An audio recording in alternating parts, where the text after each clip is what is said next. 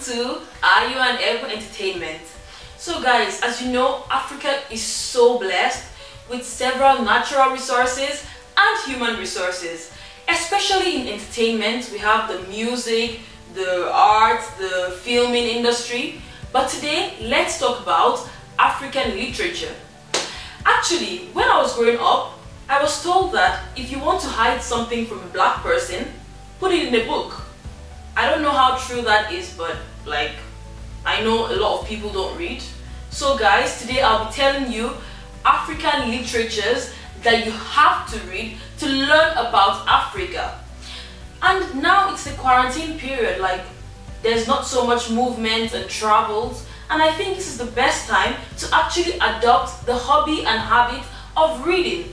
So guys, check out these African literatures that you have to read to learn about Africa. Don't forget to hit the subscribe button below. Now, let's check it out. So guys, let me tell you about the first recommendation. I personally love this book so much that I actually read it 2 times. It's by a Nigerian author. He's called Chinua Achebe. I don't know, maybe you've heard of him before. And he wrote this book, Things Fall Apart. This book is amazing. Like, I love it because it really talks about the Igbo tribe and culture, which is a tribe in Nigeria, and it talks about their yam festival, their polytheistic nature.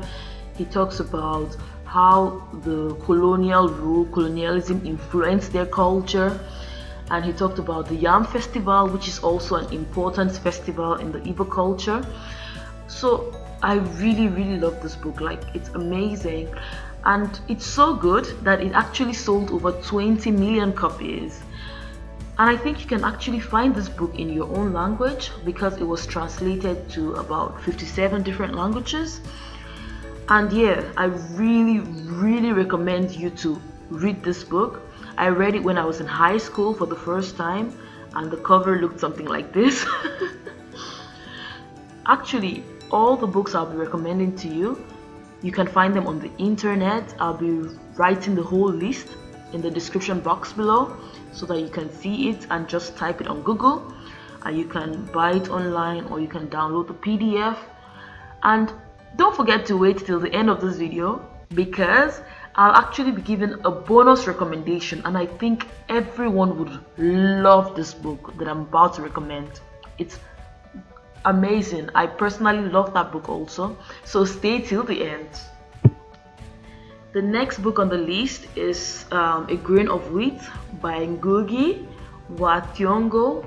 He is a Kenyan writer, and he was talking about how Kenyans struggle for their independence. You know, independence and colonialism is a part of African history, and that's why I really love this book, because it talked about the events that took place before and on the day of independence, and how Kenyans fought for their independence from British rule.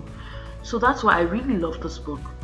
And another book that I would highly recommend you to read is Women of Algiers in Their Apartment by Asia Jember. Actually, that is just her pen name. Her real name is Fatima Zora Imalian. And this Algerian writer was explaining the struggles of Algerian women pre-colonial and post-colonial times, like a contrast. And she was explaining how Algerian women felt that they were liberated from colonialism just for them to have their women rights stripped from them after colonialism.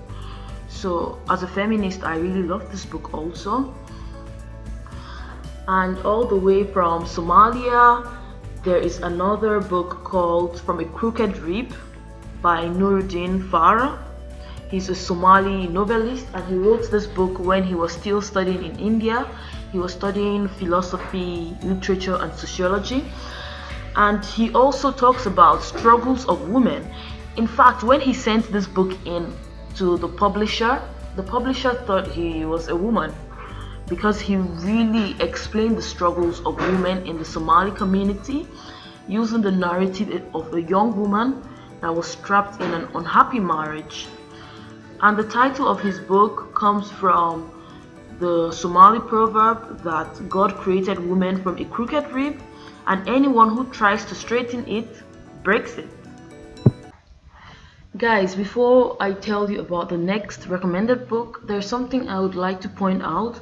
Like, I think it's high time we support black-owned businesses more and also support African writers, because really it's not easy to be creative. As a YouTuber, I know how difficult it is to be creative.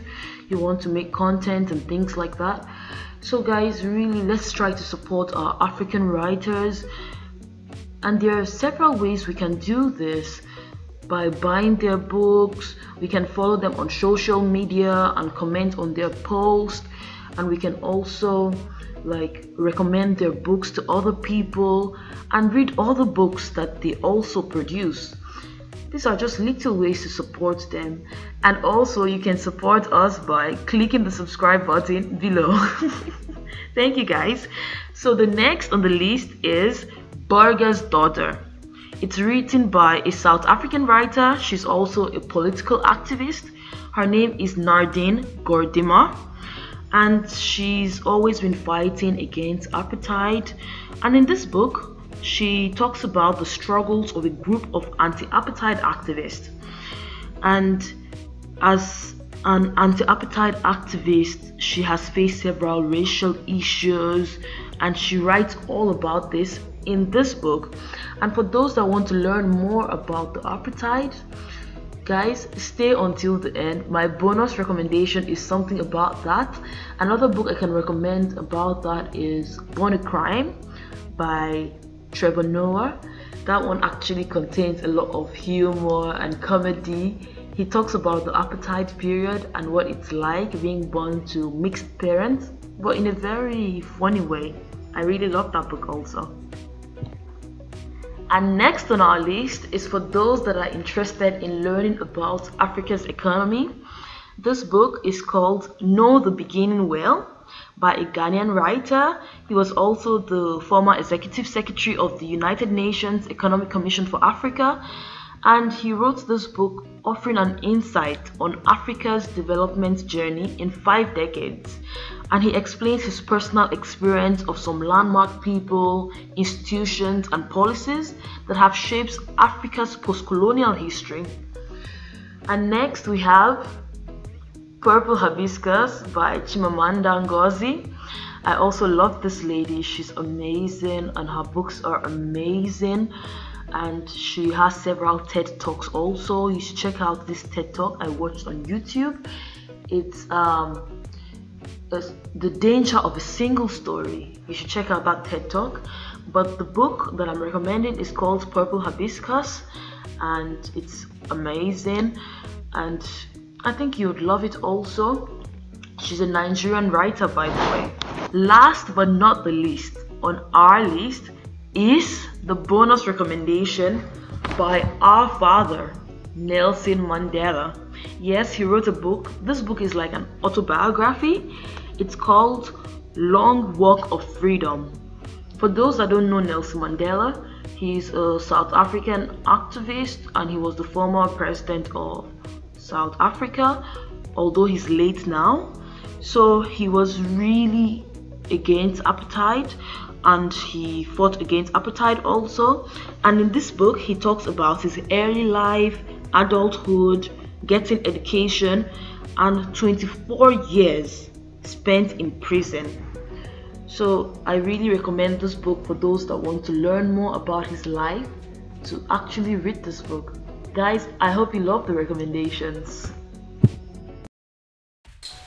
Welcome back, friends. We hope you enjoyed this video. So have you read any of these books? Let us know in the comment section below. And are there other African writers that we need to know that did not make it to this list?